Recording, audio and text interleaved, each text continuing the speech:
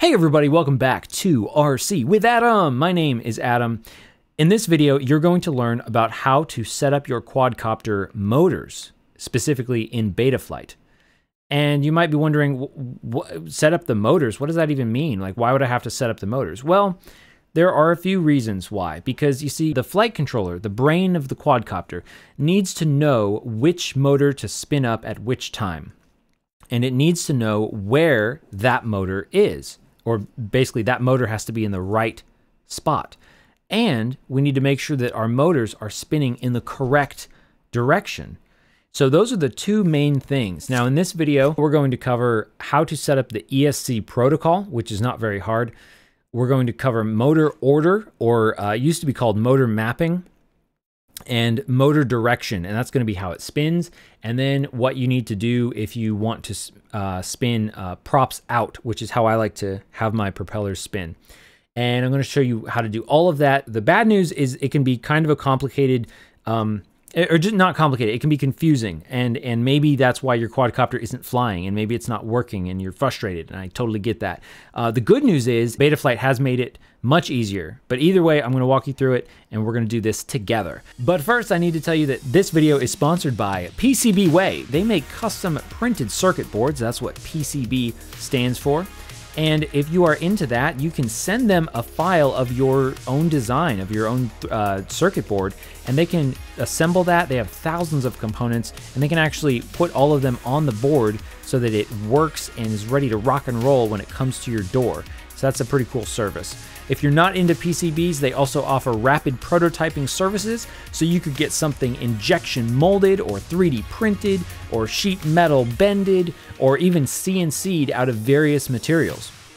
So if that sounds interesting to you, check the link down in the description of this video and tell them that I sent you if you want, but it probably won't make a difference. Okay. Now, what we're using today is this 7-inch FPV drone that I bought secondhand.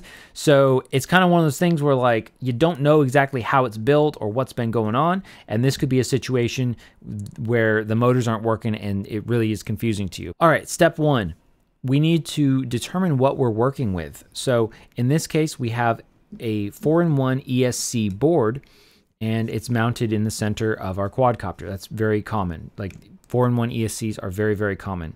Now, spoiler alert, this time it's actually been flipped over. It's been rotated in a roll orientation, and it's been flipped.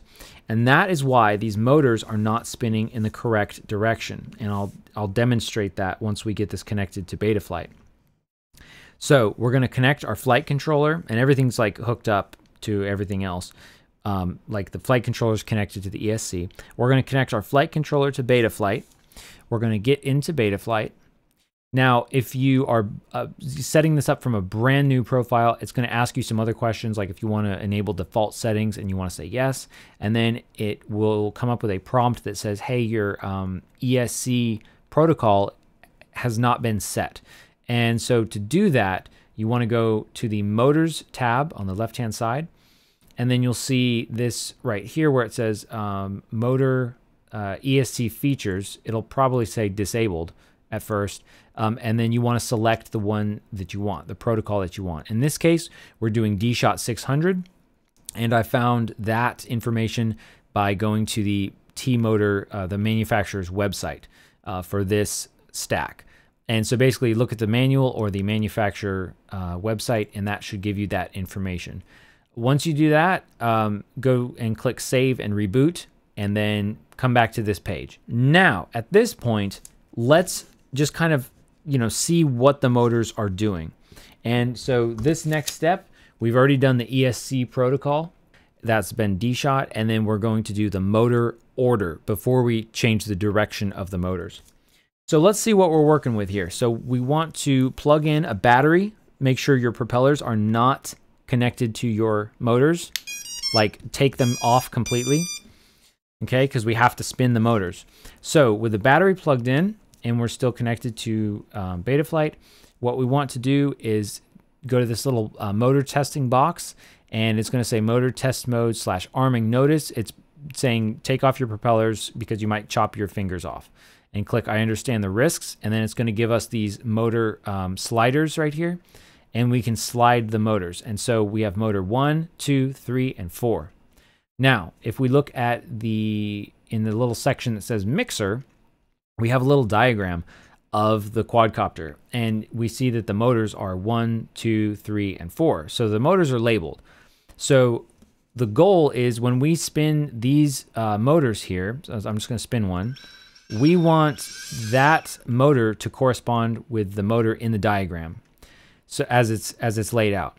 So when I spin up motor 1, we have the rear left motor is spinning. Okay, and that's not correct because we want motor 1 to be on the opposite side. Motor 2 is going to be the front left, and that's incorrect. We want that to be on the other side. And then motor 3 is going to be the opposite, and motor 4 is going to be the opposite of that. It should be on the other side. And again, we don't care about the actual spinning direction right now. And again, the reason why these two are opposite is because the the ESC board has been flipped. It's been rotated. So for whatever reason, the pilot who built this decided to flip the ESC upside down. Now, the great thing is we don't have to change the wire direction or undo the ESC or anything like that. We can do this all through software. So what we're going to do is we're going to get out of the motor testing mode. So we're going to check that I understand the risk box again. And then we're going to go down to reorder motors, and that's going to be at the bottom right of the screen. Let's click on that, and then it's going to say, hey, take off your propellers again.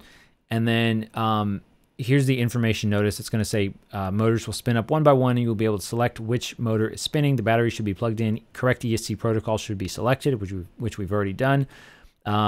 This utility can only rearrange currently active motors. So more complex remapping requires a CLI resource command. And that's what I've done in the past. That's more complicated. All right, so basically we're going to click I understand the risks. Okay, and let's click start. So you see it says click on the spinning motor, and the spinning motor is the back left motor right now. So we're going to click on that. Now it's spinning the front left motor. We're going to click on that one on the diagram. And now it's spinning the rear right motor. We're going to click on that one. And finally, the front right motor. And we're going to click on that one.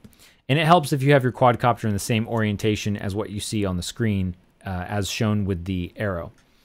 So now it says ready. Check the motor spinning order by clicking on the image. So now we can, let's see. So we click on the motor and it's going to spin it up. And so they're all spinning correctly. So we click on that motor and it spins up. So let's click save. Wow, that's loud. Okay, sorry about that. So it's gonna restart the aircraft and save it.